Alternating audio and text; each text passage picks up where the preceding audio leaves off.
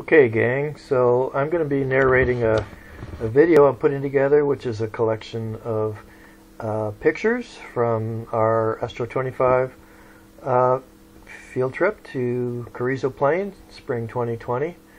Now I'm using the word our a little loosely. It was really just mine. Sorry for the COVID, and the problem we have with that is that you guys were not able to join the trip. That's our problem. Yeah, so it was a non-field trip, unfortunately. So this PowerPoint's the basis for the video of the results of that trip. So what I did is I went down there on the weekend of our trip. Remember, our goal was to get the asteroid occultation of the asteroid Nealley, of a reasonably bright star and reasonably high confidence that the path would go through Carrizo Plain where we set up. And so I still wanted to really do that, and also just to show you Carrizo Plain and you know, give you a little travel log here so that you know what you missed. Alright, so I'm going to pause here and then start a my first video segment. All right. Right. Good morning. I'm almost packed for our trip. I use the word our loosely. My trip. Off to Carrizo Plain.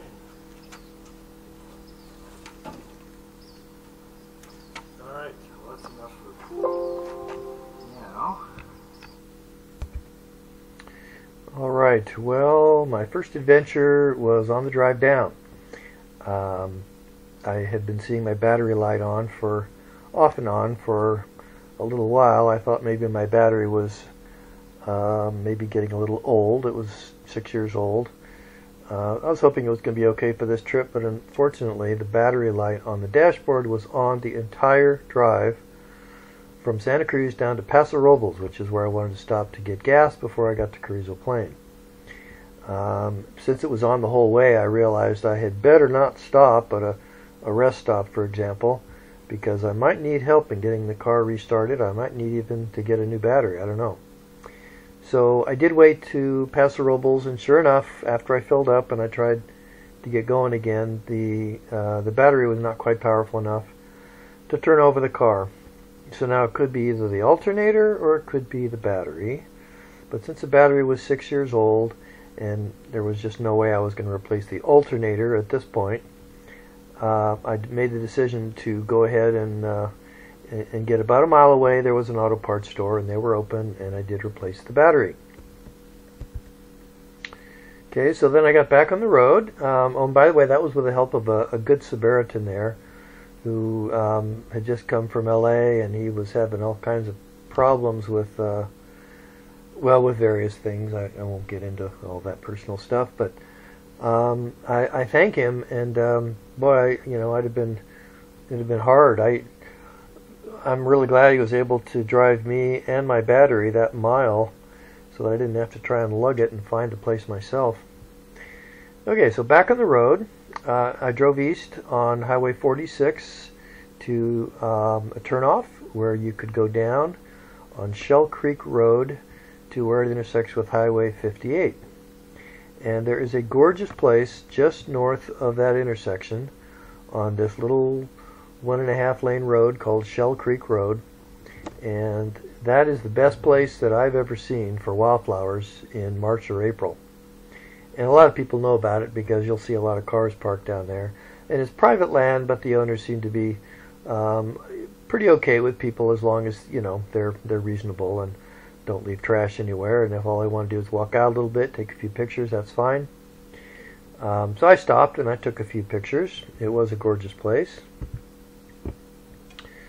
Onward on Highway 58, I got to the north end of Carrizo Plain, and I headed down Soda Lake Road, past Soda Lake, to this is now the beginning of the road that goes to the ridge. So I hope you can see my mouse here. So this is the Caliente Mountains. And this was where we wanted to camp. It was about halfway up, well, maybe a third of the way up into these mountains, roughly right about where my cursor is. And while I was there, I also wanted, as long as I was going to be spending a weekend down here, to do something really great, which would be to do a jog, a hike slash run along the ridge all the way to Caliente Peak, which you can't really see here, but it's behind this last peak over here. It's a 17-mile out and back run, so it's a bit challenging. And as you can see, you can probably tell that we've had recent rain here, and that was going to cause some problems. So here we go, problems. I got to the base there where Shelby Ranch is, an old abandoned ranch. I got some nice photos of that you'll see later. And the gate was open so that you could drive up the ridge. However, 50 yards past where the gate was open, there was this mud puddle. And I realize now, looking at this photo, it doesn't really look that intimidating. But that was actually all very, very soft mud. And a truck much better equipped than me in my RAV4 got stuck, as you'll see later. Okay, I'm going to pause it here and we'll do a little video.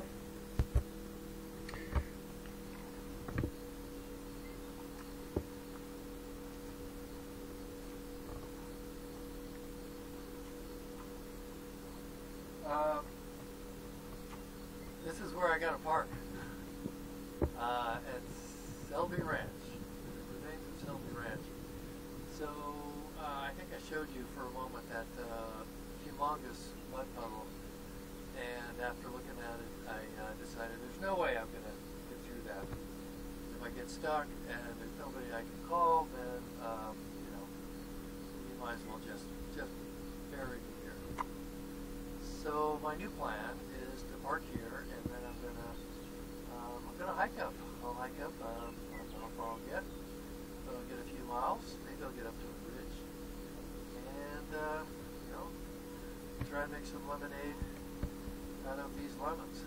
So far things are challenging, but you know, I'm here, and I do love Carrizo Plain.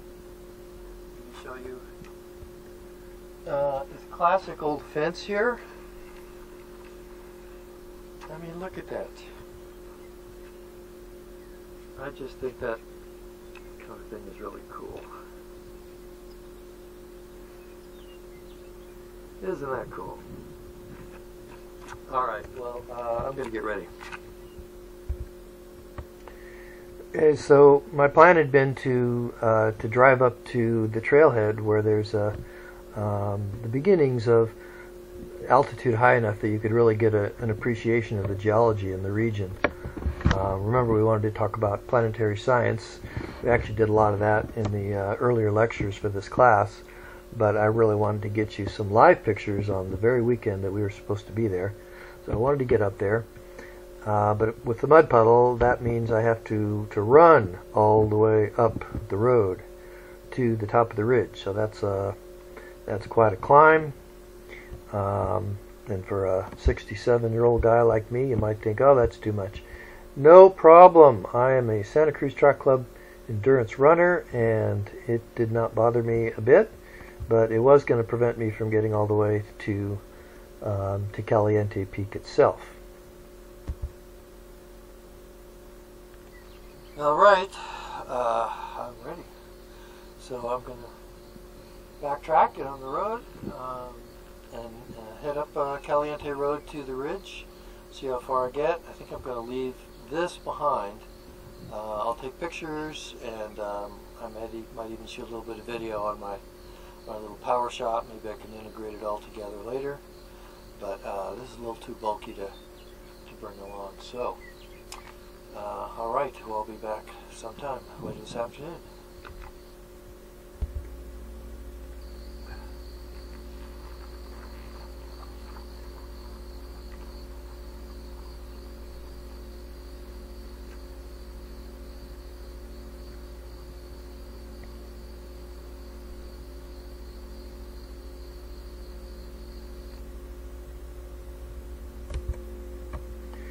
So a mile and a half up from Selby Ranch is our campsite. So this is where I wanted our group to camp. I have brought other Astro 25 and Astro 28 field trips to this site over the past 15 years, I'll bet. It's got a great view of the lake down below, and it's got a great view towards the east of sunrise, and it's nice and flat and plenty big enough for all of us. So unfortunately it's just me, and there I am with my foot on the campfire rocks. It's an informal camp, but it is legal to camp anywhere inside Carrizo Plain if it's up in the mountains. You can't camp down in the plain, but you can camp up in the Caliente Mountains. So another mile or so further up the road, there was a place that looked like it had it was a trail clearly going off to the right, and I thought, gee, I wonder if this trail, which heads generally north and therefore a little closer to Soda Lake, might give a better overlook to get some pictures for you for Soda Lake. And so I did go up there a bit, but it turns out it didn't really go very far. Miner's lettuce. So this is one of the great delights of doing our spring classes up in the local mountains here. Not so much in the Sierra perhaps, but in the local lower mountains. Miner's lettuce is everywhere. And this is entirely edible. In fact, I love just picking it and eating it raw while I'm out there running. It tastes delicious. Probably even better with a little bit of dressing, but I didn't have that. Flowers. So this was a good flower season, but not a great flower season, and it was also a little late. Carrizo Plain can put on some absolutely dazzling wildflower displays, especially if there's been a long drought and then all of a sudden there's a lot of rain. All those seeds that have been waiting for years finally all come out together. So we haven't had that situation for several years now. So this year there were nice flowers, I heard, in late March. Here in mid-April the display was already pretty much over, but there were some patches that were worthy of some photos.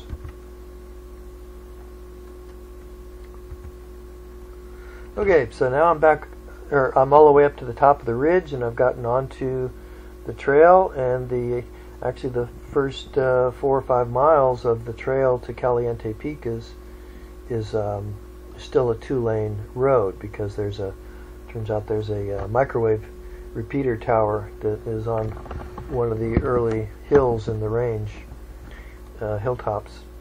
So pretty easy to navigate. Late in the hike it turns into a single track.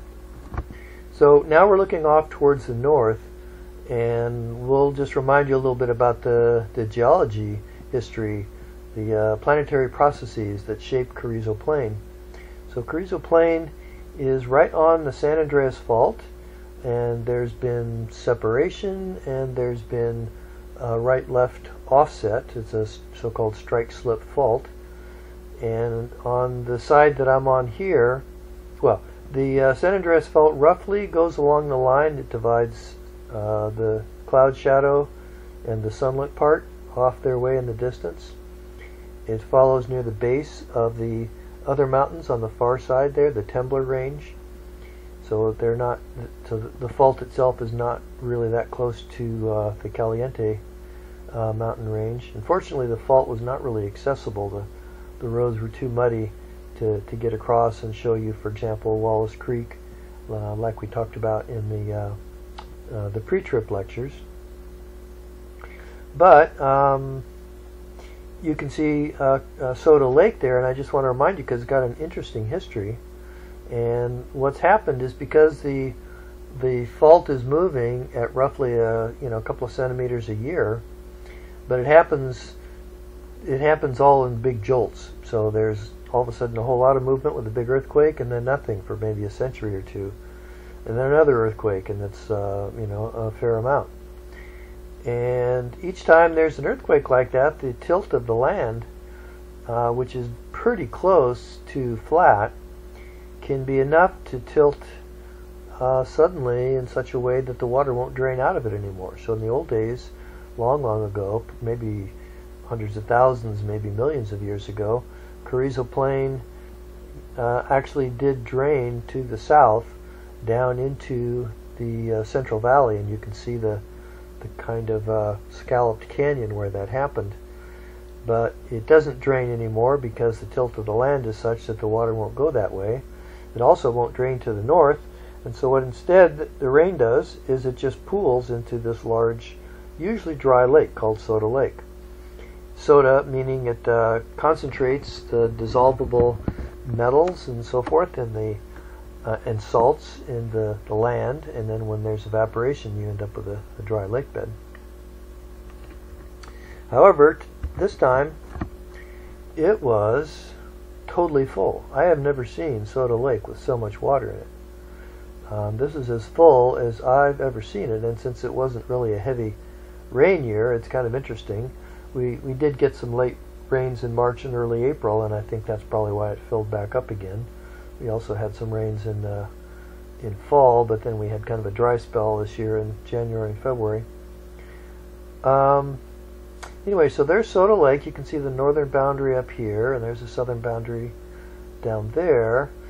And there's a road that goes across this berm here that, if it's not so muddy, is really great to drive on in the spring because you can see all kinds of wildflowers. You can see the lake really well, but it was undrivable at this point, so we couldn't do that.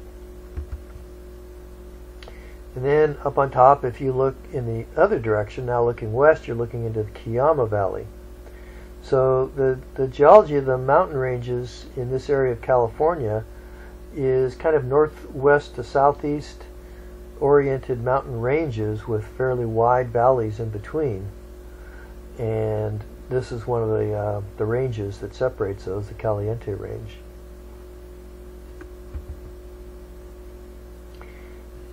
So just some colorful stuff that's always great when you're up there in the spring.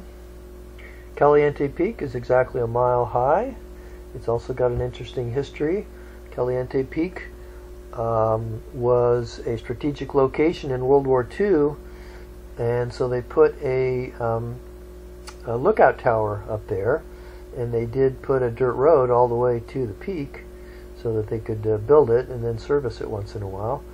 And they stationed people there with their binoculars and with radio equipment, and their goal, their mission, was to keep an eye out for any Japanese bombers that were going to come in off of perhaps freighters or aircraft carriers off the California coast on missions to bomb the oil fields that are near Taft and Bakersfield. So there's a lot of oil on the other side of the San Andreas Fault and on the far side of the Temblor Range. And so they thought that that would be a key military target to disrupt our ability to do that. So they put up an old wooden lookout tower, and that was standing actually until about the year 2000, and then it finally fell over its own weight, and now it's just a bunch of old boards up there. But it is a pretty cool place, and every time I've been up there, I've been alone, and that's something I really treasure, is the ability to be alone with my thoughts on some long runs or maybe even an overnight camping thing. So I've done both, going to Caliente Peak. Now, we had rain the day before, and so my shoes were constantly getting filled with mud. Every step they would get another few millimeters of mud, so that within 10 or 20 or 30 feet of jogging, my shoes would be literally 2 or 3 times as heavy as they're supposed to be. So you need strong hip flexors to lift those heavy shoes, and unfortunately that's one of my weak points, is my left hip flexor. So I did get some hip pain on this that unfortunately stuck with me for a few weeks after the trip. Now I'm on my way back down because we're getting into the later afternoon. Remember, I did lose some time with the long stopover, getting a new battery and so forth in Paso Robles, and then having to come all the way up the ridge. So I did not get to the top of Caliente Peak. I only got a few miles along the ridge before I had to turn around. Still got in a good 11-mile run, so that was good. And I'm glad I did not try and shoot this mud puddle. So there's me parked back there. This is the old Selby Ranch. We'll see some pictures in a minute. And here is a van full of college kids, and they thought, well, we can get through this. And they just gunned it, and all they ended up doing was sinking so deep into the mud they lost all traction and ended up here. And while there's nobody here to help them at the moment, I was hoping and praying that somebody would come along before I got down there. So this is a bit of a zoom picture. This is still a good 20 minutes before I actually got down to this point. So hoping somebody would find them who had the ability to pull them to safety, and that's exactly what happened. So all's well that ends well. They had a learning experience. So here I am now back at the old Selby Ranch, and I told you how much I like that old fence line. So I took a photo and played with it in Photoshop and gave it a real great atmospheric look, old style, grainy black and white film kind of look.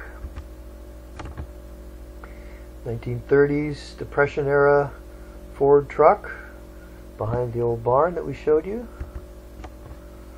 So I took another picture of that, used a little photoshopping to make it look interesting. So Carrizo Plain used to be dotted with so-called dry farm ranches. In other words, they didn't use agriculture. They didn't try and pull water up, for the most part, from the ground, and they just relied on rain to water their crops. So it was kind of a low cost way to do things, and being a little closer to the coast and being a little higher elevation, 2,000 feet, than the Central Valley, then it seemed like the way to go. But climate change has slowly dried and warmed the climate, and so dry farming had to be given up. There's still some homesteaders in California Valley, which is a little community just north of Carrizo Plain, and I'm thinking mostly now occupied by people who run the 4th largest solar farm in the world, and that's the Topaz Solar Farm.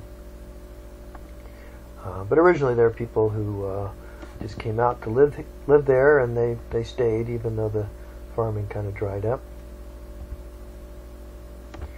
Okay, let me pause again.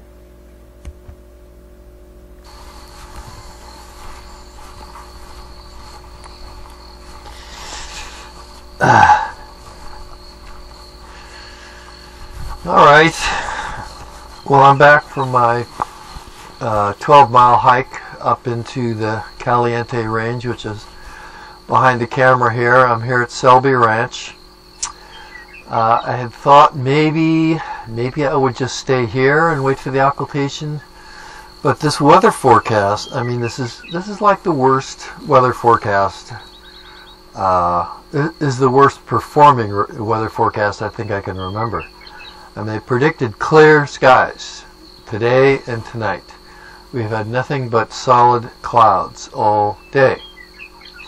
So I'm not optimistic, and what I'm thinking is that I should probably head back onto Highway 58. There's another location that would be good to try and record the occultation, and it's significantly closer to home. And it's supposed to cloud up in any event by Sunday morning, so the Heinemann occultation I'm even less optimistic about. I don't particularly want to camp out in the mud, especially when the odds of getting the occultation are so low. So what I think I'm going to do is head back to a place called Red Hill Road, and it heads off dirt road going off toward Pozo, rather, goes to the little tiny community of Pozo in the mountains. And I'm not going to take it very far. I'll just go in for maybe a mile or so. As I recall, there's a place there that you can pull off. And I will at least demonstrate how to set up the equipment, and so we can see how Astro occultations are done without perhaps actually getting one. On the other hand, if you look off towards the west there, I mean, you might see that I'm reasonably well lit up, and it is clearer off in the west, and that's the direction I'll be going. So I think the odds of clear skies might be better there, and it's closer to home, so that if the whole thing bails, then you know, maybe I can get back before midnight and save myself a little bit of time, get some work done. Okay, so I am going to shift to plan C, I guess. So I'm driving back now away from where Selby Ranch is, but I'm only about a mile from there, and there's these two old loading grain storage areas, storage structures that I've never explored before. I mean, I've driven by these for years. I've been coming to Carrizo Plain for 15 years, and I've never stopped to get out and examine them. And I actually realized, well, you know, I've got no other responsibilities that are that time constrained that I couldn't just stop and explore these a little bit. So that's what I'm going to do. You know, I've driven by these things probably a half a dozen times over the years, and I've never stopped to check them out. And so I did, since I'm easy on time now. Looks like these are remnants of the day when this place used to be for dry farmers, is what they called it. So people did try and do some farming here, but they didn't have agriculture, they didn't have, well, they didn't have irrigation is what I meant. And as the climate dried, then they eventually ran out of the ability to do that. Ooh, there's a coyote. Oh shoot, I just missed him. Oh, maybe I can still get him. I think it was a coyote.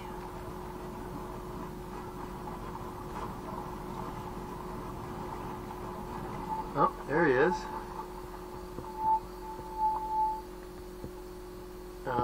I don't know if you could see him, but coyote, very cool. And then here is another vehicle coming, so I'll have to get out of the road here.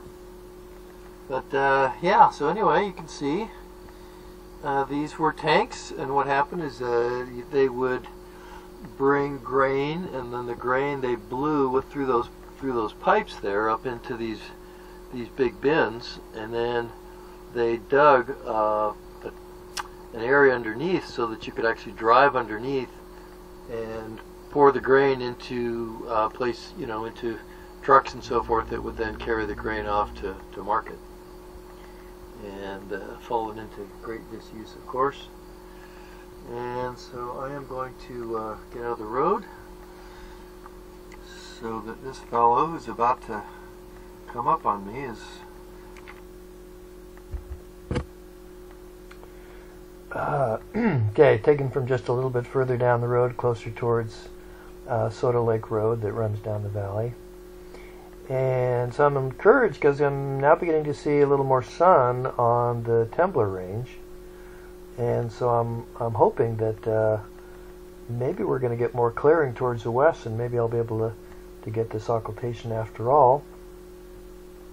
And then I comment here again that Wallace Creek, which is kind of off to the right beyond the end of the frame here, but it's on the far side there at the base of the Temblor Range Mountains, which is also where the San Andreas Fault is. In fact, you can probably see a trace of the scarp line here, these sort of sharpish cliffs. So that's the San Andreas Fault.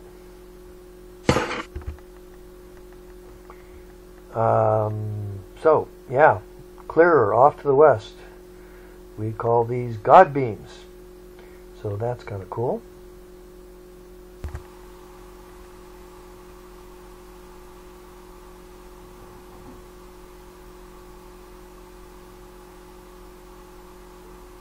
Trying to get my mic working.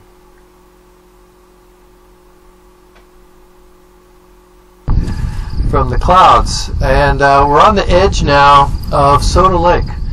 I think this is the only time that I've actually seen Soda Lake a lake. I mean, it's essentially completely full. if it were completely full, you'd actually see the water coming right up to here. And you can see it's pretty wet. And I can see water right, you know, just 100 yards away, and then the rest of the lake going on for a few miles is full of water. So I think we've had more rain here than, you know, than I would have thought, you know, given how little we've had in Santa Cruz. Anyway, I just wanted to explain, so again, why Soda Lake is here. So the San Andreas Fault runs back there, and as the North America Plate and then the Pacific Plate meet, so we're on the Pacific Plate here, the North America Plate is over there. North America Plate is over there with the mountains, and you can't really see the fault zone from here. But basically we are migrating north, and as we migrate north, the ground kind of does this sort of thing. It goes a little bit this way, and a little bit that way, a little bit this way, and at the moment it's tilted in such a way that the normal drainage, which used to take the water all the way down the valley, and then it would tumble down past Taft into the, well, not Taft wasn't there, okay, but it would tumble down into the Central Valley. Now the slope is such that it can't go that way anymore, and it can't go that way either because that way still slopes up. And so Soda Lake is really a basin that is relatively temporary. I mean, it might not be here in 10,000, 20, 30, 40,000 years, depending on, again, how the land tilts with further motion along the fault. This particular area along similar road, which I was just driving on, can't really drive any further. It's way muddy. It's a kind of road that you can't drive unless it's in the fall. So in the spring, it's really kind of impossible. But you can see some flowers there. You can see some flowers right in front of the camera lens. I'm gonna pick this up and I'm gonna just show you because it's kind of pretty.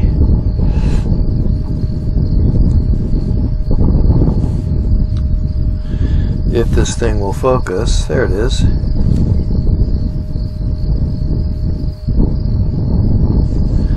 Try again. Can this focus? Please try. Ah, there we go. To the yellow flowers. Yellow flowers. And in back, well, the light's changing again, but here you can see. Let's pull back a little bit here. So you can see the mountains. That's the Temblor Range. The other side is the side I was climbing in today. That's the Caliente Range. And Caliente Peak, you can't really see, but you can almost see. So I'm zoomed in pretty well, but that mountain in the middle of the frame there is not Caliente Peak, but Caliente Peak is right behind it. And so that's a 17-mile run from the trailhead. However, I had to start down at the edge of the valley here and hike all the way to the top of the range that you see there. I jogged and ran to the top of that range. So I'm actually quite tired. Not bad for a 67-year-old. Oh, look at the God beams. Oh, that is so great. Pull this back.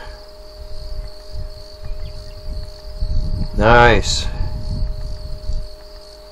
It can be quite beautiful here. There are some cars. There's some visitors, definitely visitors, but not really very much in the way of flowers. There's a few little flowers, again, down around here, next to the lake. There's a couple of patches of flowers on the road that I ran up, and that's kind of about it. There may be more flowers deep at the far south end. I saw a YouTube video, I guess maybe you guys have now too. I did put it on our resource page. At the south end, it was done just about 3 weeks ago, actually, and it looked pretty packed with yellow flowers. But all the poppies and the lupin and so forth that I'm used to seeing here on a good year, I don't really see those. So, you know, it just kind of depends.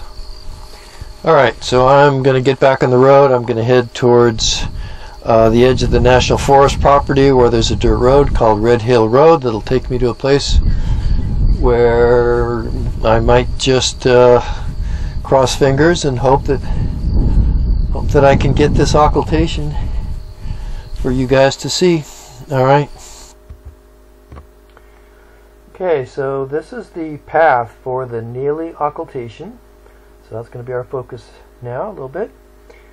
The blue lines here, so I'm marking them with the mouse from there to there. That is the nominal predicted path for the occultation.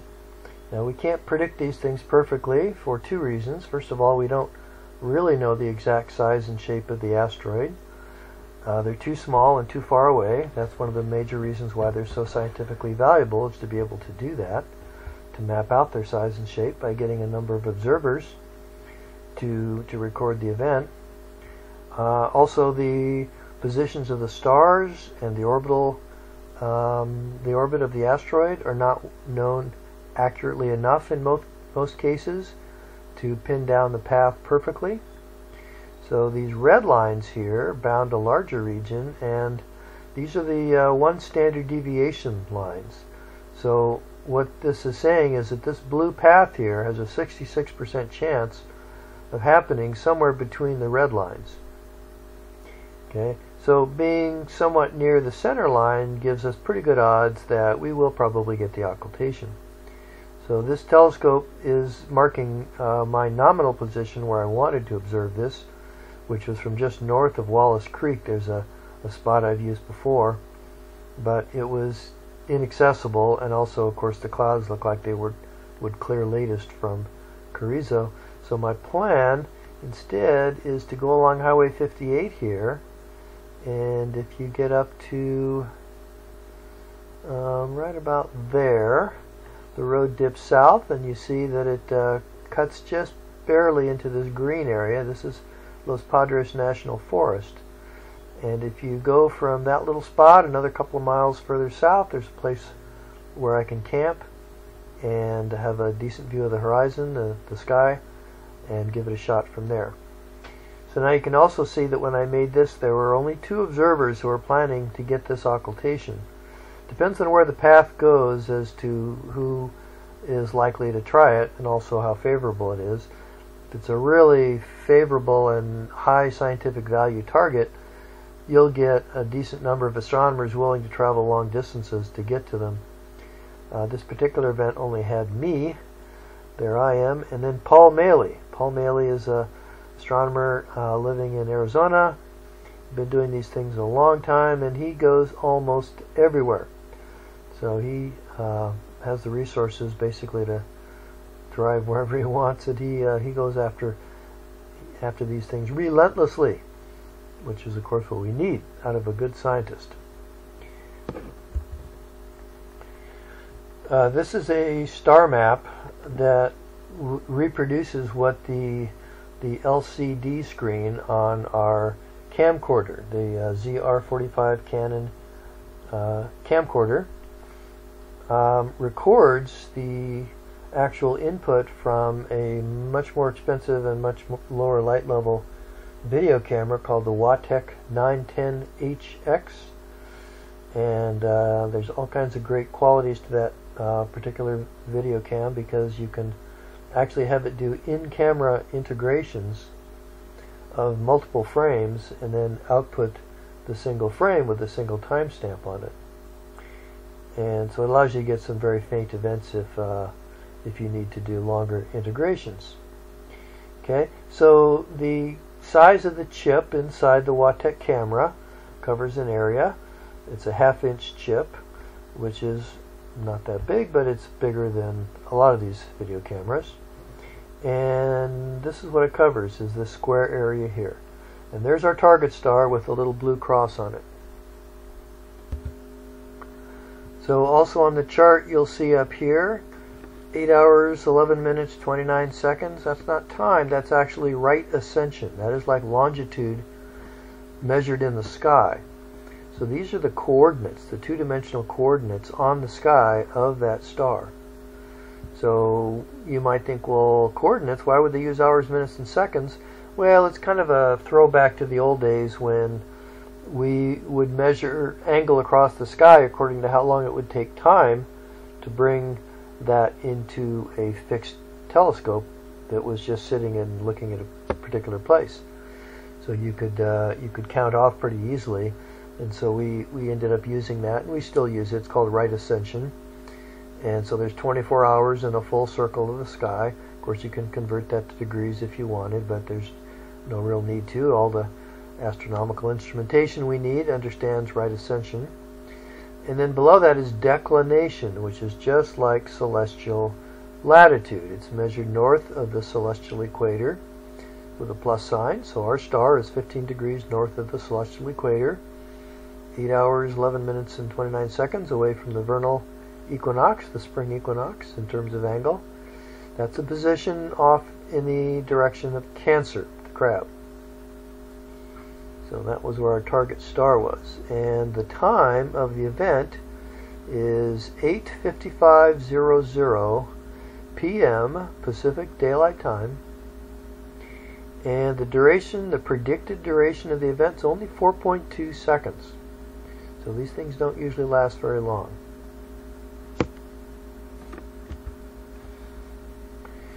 So I'm heading west now on Highway 58.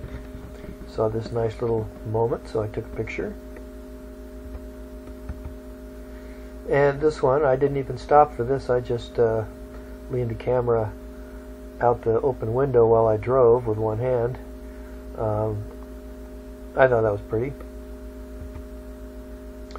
And same for this one. So now the nice thing about this is the sun is clearly going through clear skies beneath the clouds, so I can't see the sun, it's under the hill. But this again was reassuring me as I was wondering, are we going to have clear skies? Because 8:55, actually that was wrong on that chart. It was actually 9:55 was the time of the event, but that's not that long after sunset, and so I was really hoping that we would get these skies cleared up by then. So I made it to Red Hill Road. I drove down Red Hill Road for about 2 miles, and I found this little spot. And so this is where I'm going to camp for the night. So I got my tent set up, and I'll begin setting up the telescope. And then we're going to see, now I'm going to show a video of me setting up the telescope and talking you through it. Unfortunately, the video camera that records not the sky, but records us, is not a low light level camera, and so it turns out you can't see very well, but you can hear very well. So I'm going to do that now. Alright, we are now 1 hour away from the Nealley occultation, so it's time to get this thing going. So I've set up at a location. It's in Los Padres National Forest, just off Highway 58. I found a nice little camp spot. My tent's right over there. And it's got a great view of the sky and all the clouds that I've been complaining about all day. They're gone. It cleared away. I think it might even be clear in Carrizo Plain, but it looked like it might not be. And that's why I went ahead and came out here. So now we got to do the first things.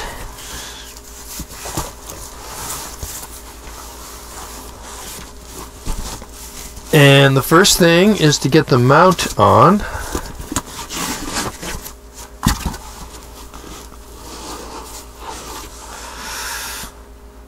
So here's our mount. Fits on the tripod.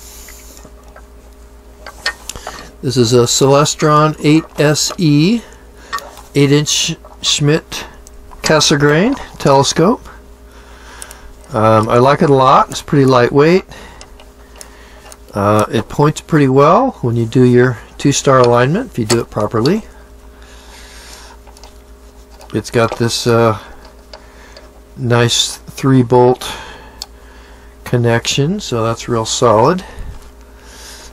The old Meade telescope that I used to use for these things just was always breaking and giving trouble. And so far I'm pretty happy with the Meade SE. It's been great. Alright, so we have the mount on. Now, here's the thing. It's pretty moist out. Okay, we've had rain. We've had rain, you know, off and on for several days. It's reasonably dry here. The ground's reasonable. It's not muddy like it was back at Carrizo. However, it is. I mean, I can see moisture condensing on my tent as I was relaxing a little bit before I came out here. And a Schmidt-Cassegrain telescope has a corrector plate. It has a little glass plate on the front end of the telescope, and that just sits out open to the air. And when you have a clean sky like this, then there's less cloud cover, and the corrector plate sees a very cold sky, and so that's when you get dew forming on surfaces. And the problem with dew forming, like, you know, if dew were to form right before occultation, there's not a whole lot I can do about it, because I don't have, I mean, if I were at home I could power up an AC hairdryer, but you don't have enough power out here to power a hairdryer. So I'm a little hesitant to pull the scope out until the last moment. So, but I have got most of the stuff going here already. So I've got the tripod on. I'm just going to sort of explain the process. So let's here, I'm going to take this so we can both look at the occultation. So at home I'll make up these prediction sheets, you see, and the prediction sheets, they show the path of Nealley. Actually, I showed you this during the pre-trip meeting a week ago. Got all the relevant things. Got the coordinates, the longitude and latitude in the sky, which we call right ascension and declination. It's also got the right ascension and declination as they are on tonight. So to find it on a star chart, you need to use the coordinates as they were in the year 2000, because that's the way star charts are done these days. But if you want to actually find it in the telescope, then you'd better give it the proper RA and dec for tonight. So that's kind of the way you need both of those. So I hope you can see that. Looks like maybe you can. And so there's the path going right across south central California at 9. So 4 hours universal time. Got to subtract 7 to get daylight saving time on Pacific coast. So that is 9:55 p.m. It's now 9:04. So we have 50 minutes until the occultation. And so the first chart I made up is a chart that shows what it will look like in the eyepiece. We use the Q70 Orion 32mm eyepieces. They give a nice wide field of view, and they're not super expensive. $100 or something. And so there we go, 8:55, excuse me, that should be 9:55 p.m. And so let's go for it.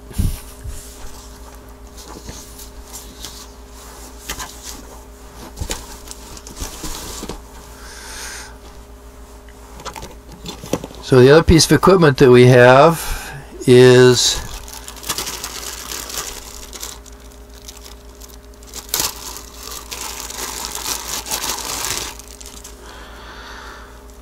power underneath here. This is my OC box, and the power connects to our camera, and we kind of like to turn this on early because we want the GPS unit, which is inside of the IOTA video time inserter. We want it to go ahead and find satellites and get happy finding exactly what it needs. And that may take up to 15 minutes, especially if we've moved it, which we certainly have. We're nowhere near Santa Cruz. So the thing is, I don't want to hot plug our camera. This camera here is a $700 camera. Very low light level camera. It's got lots of options. You can have it integrate over time inside the camera before it dumps the image to whatever screen that you're looking at it with. So that's really convenient for dim stars. So I can get occultations all the way down to 14th magnitude with this guy. That's pretty darn dim.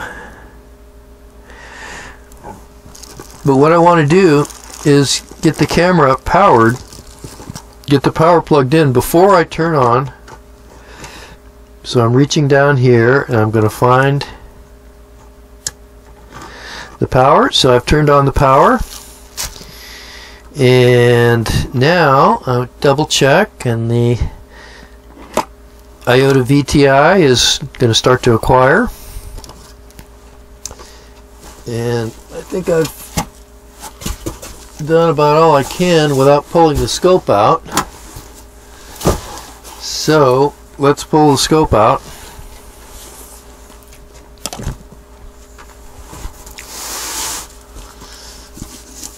Still, what I'll do is I'll leave the cap on the front end for as long as I can.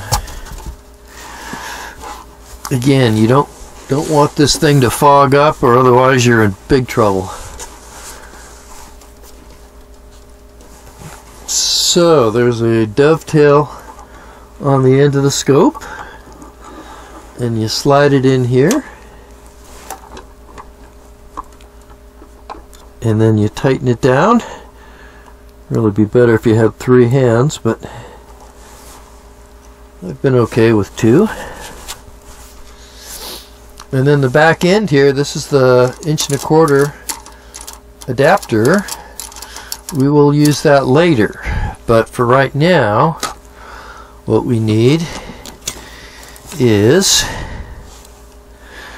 to put some other stuff on. We need to put on the laser sight. So this sends a little LED, a red LED light, projected onto a screen that looks at the sky. So there's no magnification to it, but it's really great because it shows you exactly where you're looking. And all we're going to use that for really is to align the telescope. So I think the next thing we want to do is get the telescope powered.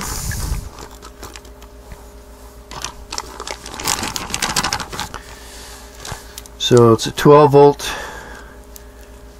system, 12-volt battery, which I charged up when we were still at home. So I plug that in. Plug it in to the arm, turn on the power,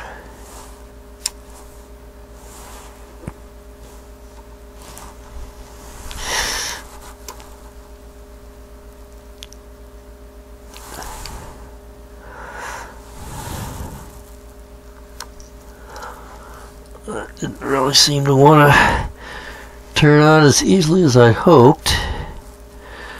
Let me try this one. Plug it way down deep in. There we go. Now it's happy. So I think what I want to do, what do we got?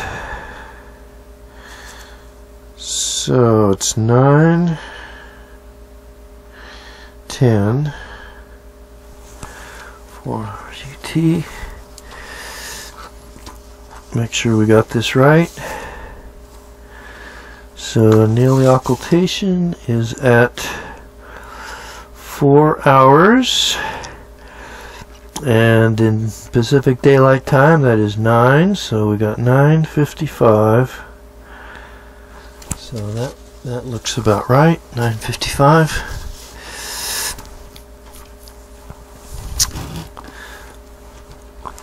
So what we want to do is put on now the back end so that we can do a 2-star alignment. So this telescope has a little computer that I'll show you in a minute, and the computer knows all it really needs to know in order to find anything you might want to find. But it does need to know where it's pointing. It does need to know its orientation, needs to get its bearings, as you were. So what we have to do is put on a 2-inch eyepiece. We use the Orion Q70 32 millimeter, and the little circle I showed you on the map a moment ago is exactly the circle that corresponds to what you see in this eyepiece. Okay, so we are now ready to align the scope. So what that means is we have to point this to 2 stars that this telescope knows, and that it knows that you're pointing at those 2 stars. Now, since the sky is a 2-dimensional surface, then that's all you need. You give it 2 points, and you got 2 equations and 2 unknowns, and you can solve the system. And then the other thing it needs to know is how fast does the Earth rotate? Well, duh. 1 full period in 24 hours, no problem there. So it knows everything it needs to. And all you need is to make sure that you've set it so that it doesn't have trouble that way. Move this a little closer.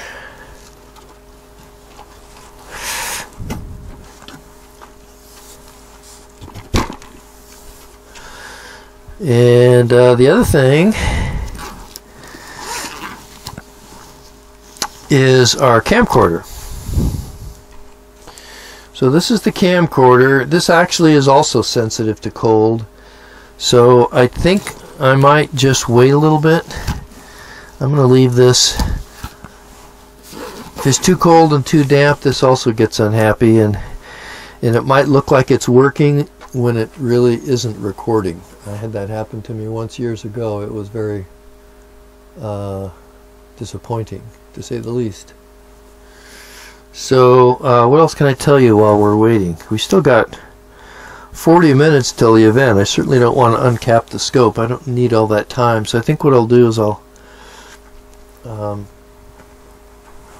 just do a little narration here. So now I know the camera. Well, the camera's not seeing anything, is it? Okay, so there's our scope. Turn on the little laser sight here. So we'll click. Now it's on. Click. Now it's off. Got the cap on the front, so that's good.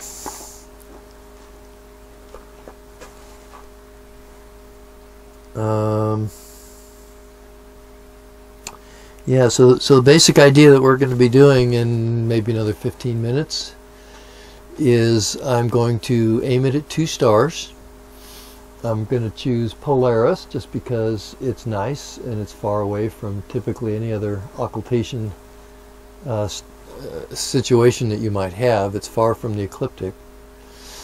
And then I'll also aim it probably up there at Regulus, bright star in Leo. Those 2 stars are quite far apart, they're like, and that's what you want to get a good alignment. Then what I do is I tell the telescope, okay, now I want you to go to these coordinates, and you'll see that the telescope will just go there. And I'll look in the eyepiece, and I will make sure that what I see looks a lot like what I see here. And what you want to do is look here and see if you find some pattern. And it's like, oh yeah, there we go. There's a double star, pretty bright, another star off there. So that would be my pattern. Here's another very tight double star there that's decently bright. And so that's how I would try to zoom in and then find my target star, which is that one right there. And then what I'll do is I'll get that centered in the eyepiece. Maybe, in fact, I'll get the double star centered. And then I'll flip to the next page. And this page is what you would see on the LCD screen. And the LCD screen on the camcorder will show a much smaller view because the chip in the Watec 910HX is smaller certainly than the field of view in the eyepiece. And so that double star that we talked about before is up here, and the other double is somewhere else. Oh, it's way over here. Yeah, so I'll probably try and find these two guys, and then I'll just go straight down, since that is such an obvious thing. And then I'll just drive the telescope straight down, make sure it tracks, and then I'll just... Alright, sorry for the phone call interruption there. So I'm back, and I actually rewound the video a little bit, so I'll just start it from a few seconds earlier.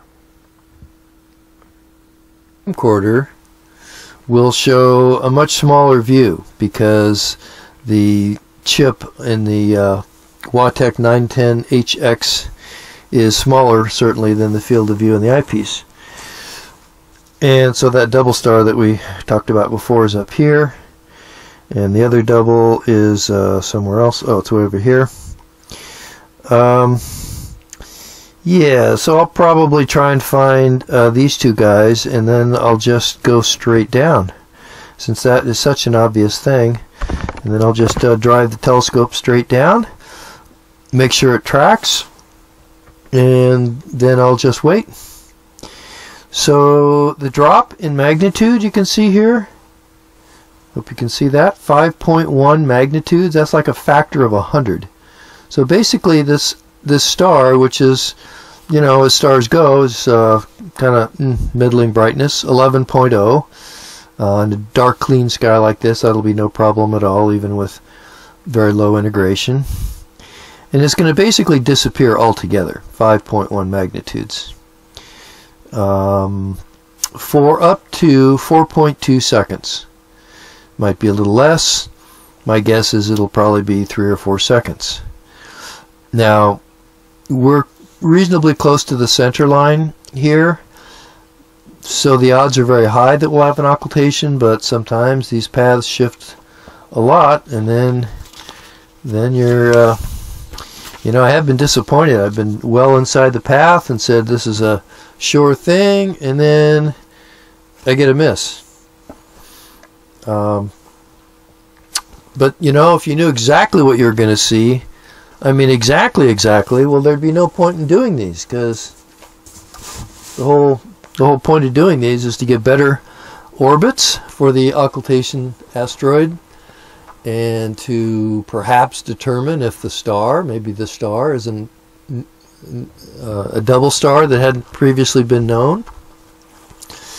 I hate to look at the camera when I've got this super bright light on, so I think I'll pull this off and just hold it here. Here, I can put it back up here. Maybe it'll show me okay.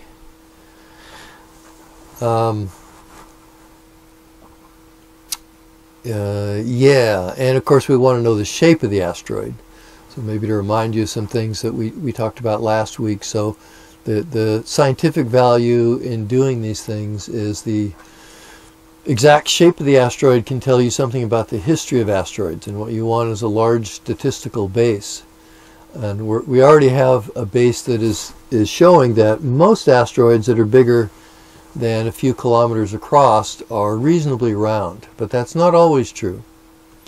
And smaller ones can be very irregular, and those then we know must be just solid bodies, chunks of rock, maybe chunks of ice, but they're not pulled into the tightest possible shape, which is a sphere. And if most of them are round when they're large, that argues that these used to be molten perhaps in their early history, or that they are rubble piles. So we still want to really understand the history of the asteroids and why they came to be what they are. So there are different theories out there. Are they just debris that slowly collected and never fell onto a planet?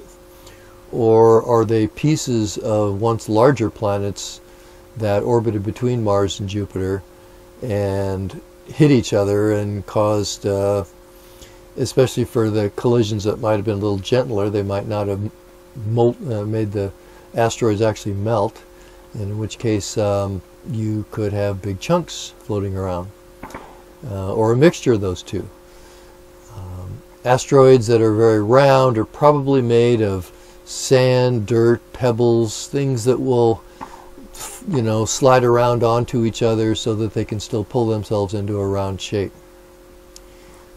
Okay, so what do we got? We are at 9:21. So I think I want to go ahead and get this thing aligned. So I turn on the red light, turn this on,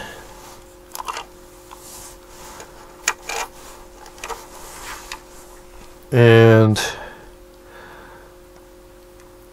what I want to do is first aim this thing towards the North Star, well, towards the North Horizon.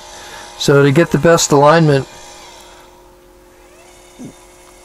the instructions are to aim this thing first at the horizon right below the North Star. The North Star is actually straight behind you if you're watching this on camera. So I'm going to have to aim the scope pretty much right at the camera. Doesn't have to be perfectly on the northern horizon, but somewhere close is good. So then I push enter. And, oops, no, I don't want to do that. We need to start over.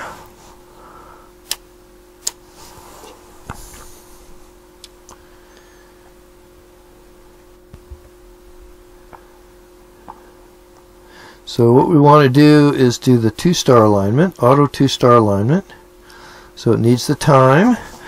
The time is 9:22:45, which is 21:22:45.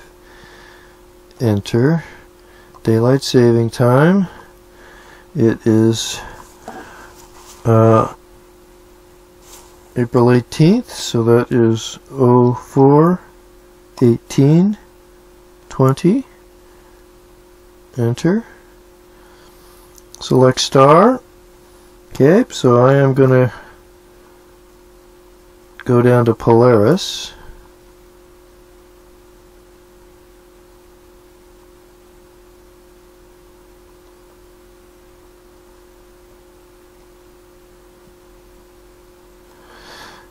Enter. Now I'm going to walk around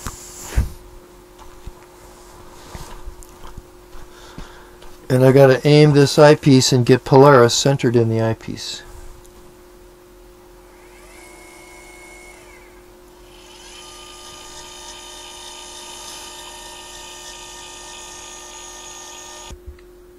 So I'm going to skip forward here a little bit to the final minutes before the occultation event. All right. So yeah, I had some issues there, but you know what? We've always got issues. And the issues is that over here, see where that connector goes into the inside? Connects to the computer, little hand computer. Yeah, well, I found that if you tug on that even a little bit, it can lose contact, and that was where I was losing power. I lost power like 3 or 4 times. That's why I had to turn this off so I could focus and get back going. But we're in good shape now. We have 8 minutes until the occultation, and that star, which maybe you can see right in the middle, slightly above the middle, that's our target star. So the next thing I want to do is make sure that we're integrating at a time that'll give us a good time resolution. So I'm going to have to put this down, but maybe you can watch while I do that. So what I need to do is push the little button here. Actually, you know what? I think I'm going to... It's drifting. I think I'm going to make that go down just a bit. I really want to keep that centered. And I need those other two stars because those look like excellent stars for tracking. I am going to need a tracking star because this thing is going to entirely disappear. Probably I'll use that guy to the upper left that you saw as my tracking star when I do the software reductions, which I will do when I get home.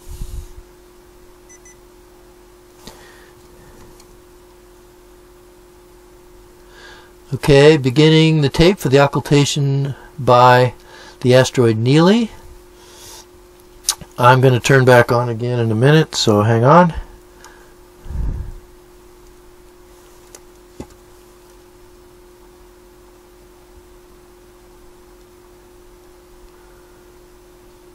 Okay, that's about where I want it. I'll leave this here. Now, what I want to do is I want to change the integration. That's kind of touchy. You have to. I'm going to turn this light off actually. I'll make it red. You have to push this little button here. 8x. I bet I could do. So that's 4 frames per second. I'll bet I could do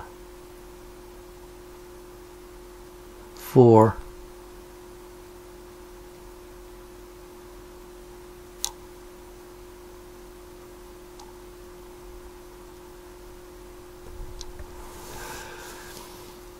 Now, can I still see it?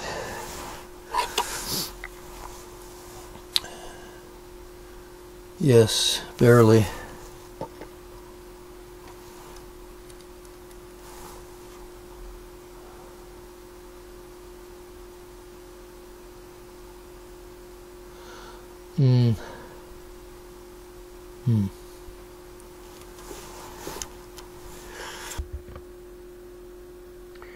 Okay, so the last few minutes were frustrating, and I don't have those here, but we had dew forming on the front of the corrector plate. It was very cold and very wet that night, and unfortunately, with the low integrations that I chose, I wasn't able to see it, and nor to recover back to larger integrations.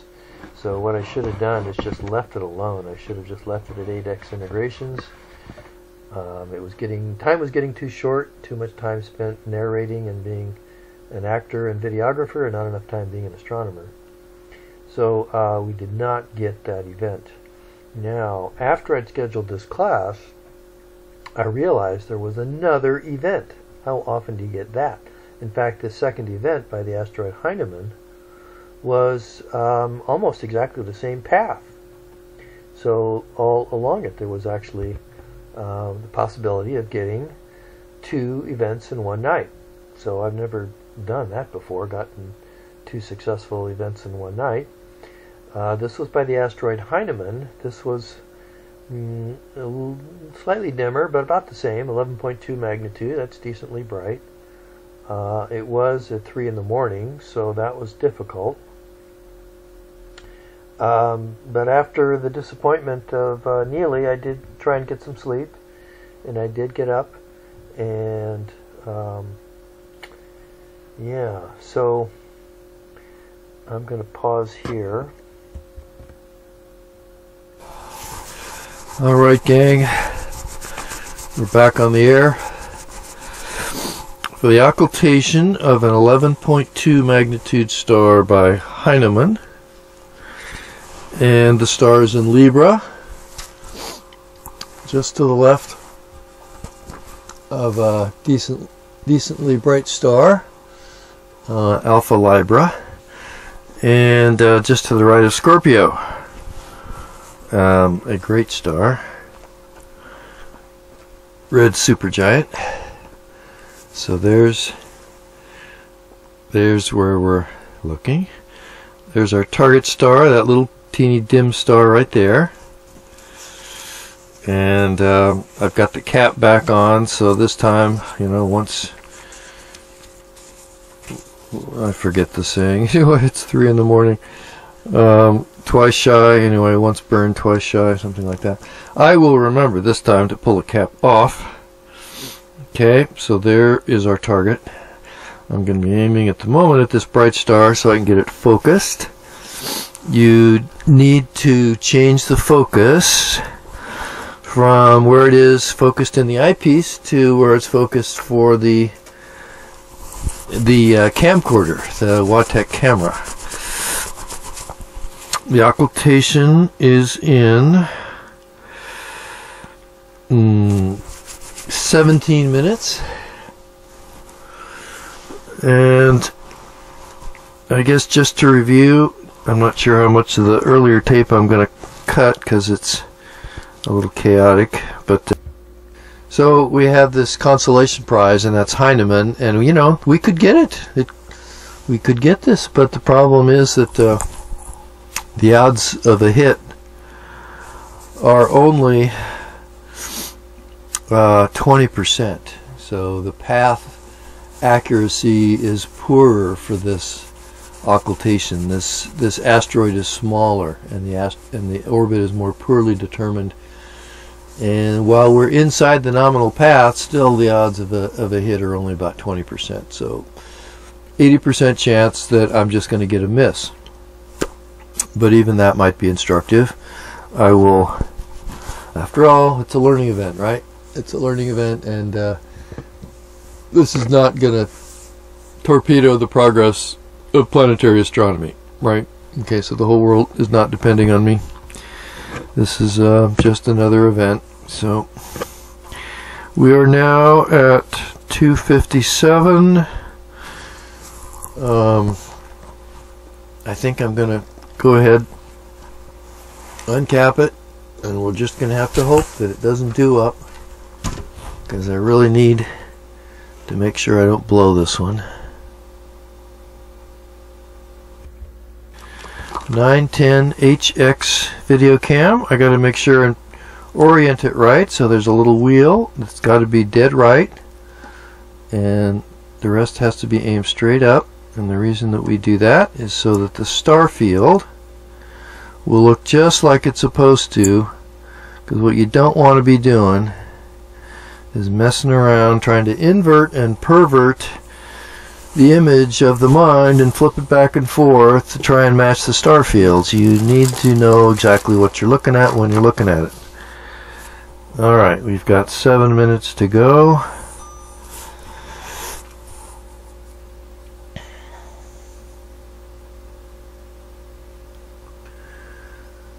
It would be a lot less nerve-wracking if it were drier, but this is about the wettest conditions I can think of.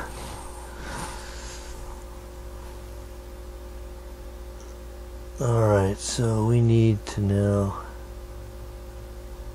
crank this to the left to focus our stars. There we go. There's a nice bright star in the middle. Let's get my star chart.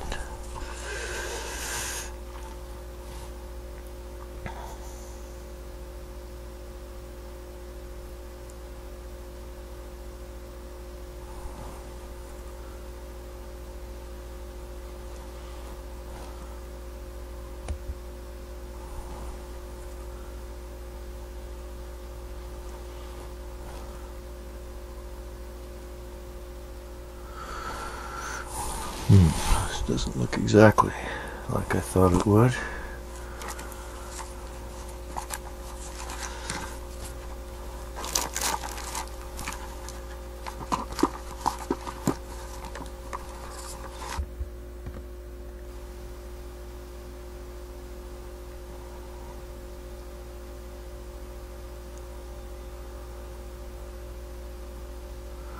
Well, the occultation's in 15 seconds. I don't know whether it's on here or not. I suspect it's not, but it might.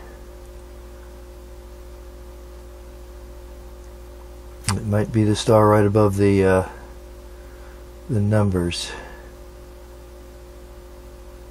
I've got it on pretty high integration.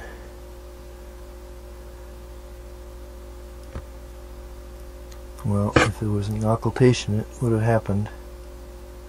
I don't see any star that disappeared. All right. Well, the disappointing aspect of the Heinemann occultation was the telescope had now been out there for 5 hours in 35-degree temperatures at 99% humidity. Everything was soaked to the bone, and I think the electronics were affected, and it wasn't tracking well.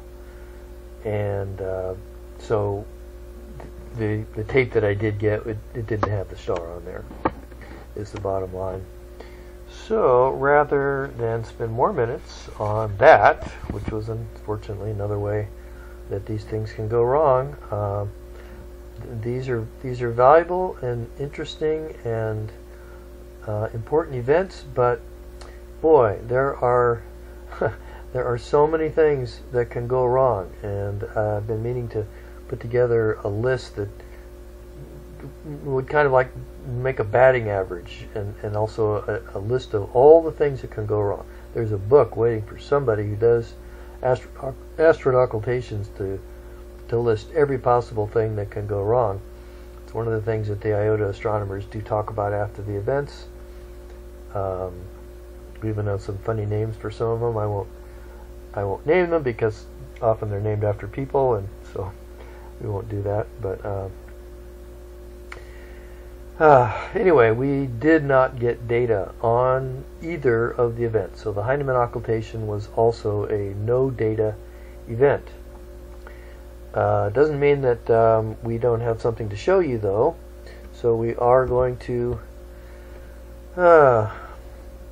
show you the reduction of an occultation, and I also want to show you sunrise because that was kind of cool. This is from my campsite, not too long after I'd gotten packed up. So what I'm going to do now is I'm going to go on to a different tape, tape that I've put together showing how you reduce these asteroid occultations, how you take the data and you run it through software and turn it into real data.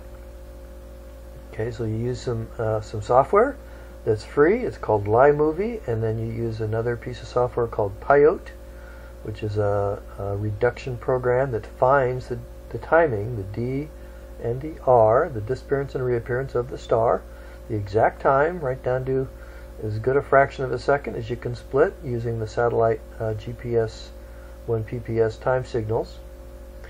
And so we'll do that, though, on a separate tape. So I've already been working on that tape, and I'm going to be doing that and also linking it on your page. But for now, that's what we got. Okay, so you got to see the whole thing, warts and all. So we had our good moments, we had our bad moments, and but you know what? Life carries forwards.